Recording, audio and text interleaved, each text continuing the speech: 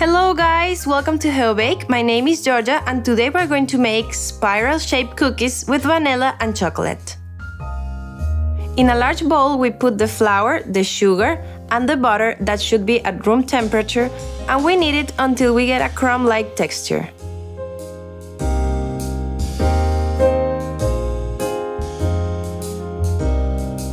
Add the vanilla and continue kneading until we have a smooth and homogeneous dough.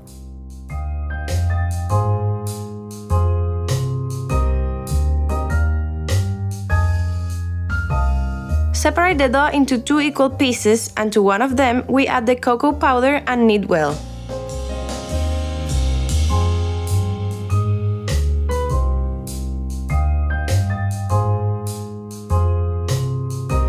Now let's cover the 2 pieces of dough with plastic wrap and take them to the fridge for a while, like 30 minutes, until they are a little harder and manageable. If they are too hard, knead to warm them.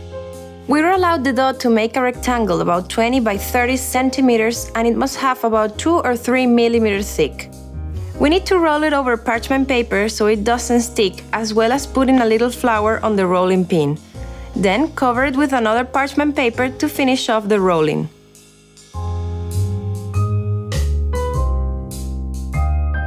Once it's all rolled out to the desirable thick, cut the edges to form the rectangle.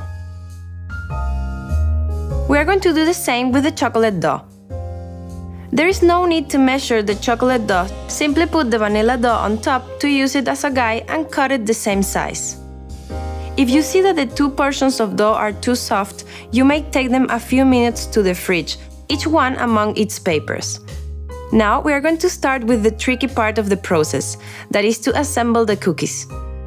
Remove the paper on top of the 2 portions of dough and put the chocolate dough over the vanilla, being careful to align them correctly.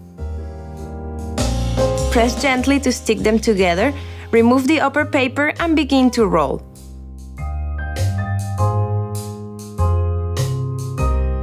We must roll it with enough strength so that there are no gaps, but not too much so that it doesn't deform.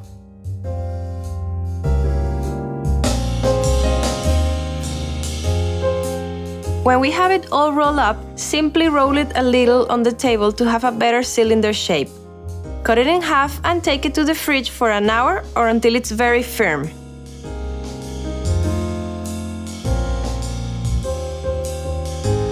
We take it out of the fridge and with a sharp knife cut it into slices about half a centimeter and put them on the tray.